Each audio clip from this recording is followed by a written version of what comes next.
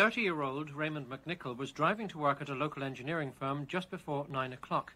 As he came to a junction at a bridge at Desertcreat Road, gunmen who had been hiding in bushes nearby opened fire.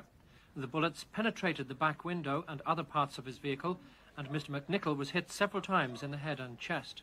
A local woman said she heard up to 20 shots and ran down to Mr. McNicol's assistance. I'll never forget that poor fella's face. That's the truth. I'll never forget his face. But there wasn't anything I could do.